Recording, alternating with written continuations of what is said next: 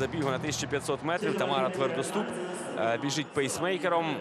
Але сьогодні достатньо яскравих подій. Очікуємо ми достатньо яскравих персонажів. Кілька видів стрибків і метань вже завершилися. Обіцяють нам показати найкращі моменти тих змагань. І тоді і будемо по них орієнтуватися. Зараз традиційно для Діамантової ліги починаються наші змагання із забігу на 400 метрів з бар'єрами. Цього разу у чоловіків. В центрі уваги, звичайно, лідер сезону. Він стартує по доріжці номер 4. Називається він Майкл Тінслі, представляє Сполучені Штати Америки. Цього сезону він вже біг 48-57 в Демойні. Ну і пам'ятаємо про те, що на етапі, ось Майкл Тінслі, на етапі EAF World Challenge в Понсе теж непоганий результат показав один з головних його конкурентів Хав'єр Карлсон дома.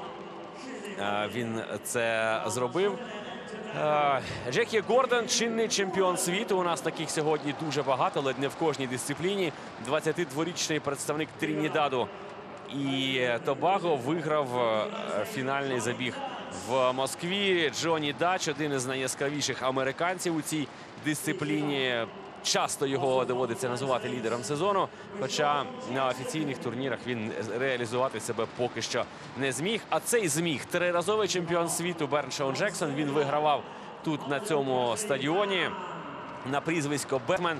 Чемпіон світу іще 2005 і 2007 років. Ну і в естафетах він також вигравав зі збірною Сполучених Штатів Америки. По 7-й доріжці переможець з Діамантової ліги з сезону 2010 року Берн Шоун Джексон. Він в цій компанії найстарший, ну і найдосвідченіший теж. Але головне, що найстарший, і давненько вже не показував він результатів високих. Уже 3 роки не вибігав із 48 секунд. Зокрема, Бетмен.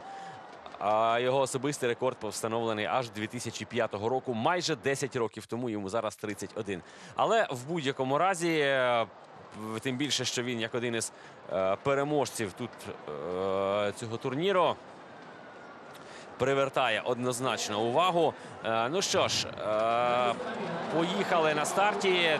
4-та доріжка Майкл Тінслі. І ще про Елджея Ван Зіла обов'язково треба згадати. Представник Південної Африки, теж призер чемпіонату світу. Один із найяскравіших білих бігунів на цій дистанції. Ну і Майкл Тінслі зразу бере бика за рог і зразу очолює забіг. Берн Шоун Джексон намагатиметься, звичайно, разом із Джонні Дачем намагатиметься відігравати. З віража непогано виходить південноафриканець Елджей Ван Зіл. Ну і Тінслі намагається здійснити контратаку. Нічого не виходить у нього. Ні, виходить Майкл Тінслі. Подивіться на 2 метрах, як він виграє цей забіг 48-78. Нефеєричний результат, вийшов важкий і цікавий забіг, як він і має бути на Діамантовій лізі. Блискуче перемагає Ван Зіла, дуже здивованого таким перебігом подій, бо так близька була перемога. Блискуче перемагає Майкл Тінслі.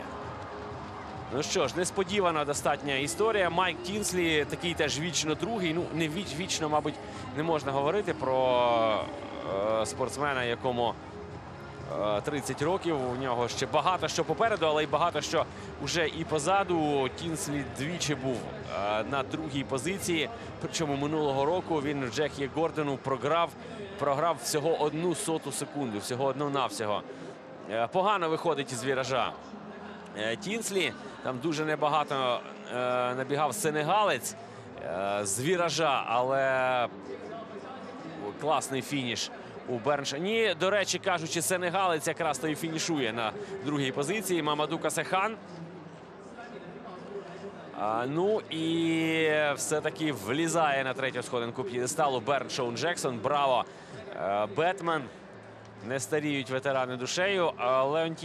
Елджей Ван Зіл теж, в принципі, дуже багато, дуже серйозний досвід, дуже 29 років. Не сказати, що ветеран, але так от порівняно із кількома тут присутніми, зокрема Джонні Датч, який розглядається як один із наступників Берншауна Джексона і Майкла Тінслі вже навіть так. Ну і вже, звичайно, Джекі Гордон, тринідадець, якому 22 роки. Всього-навсього.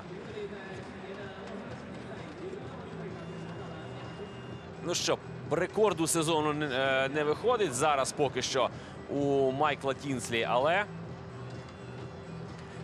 забіг був важкий. Рекорд турніру, тому що не так багато бігали на цьому стадіоні 400 метрів з бар'єрами.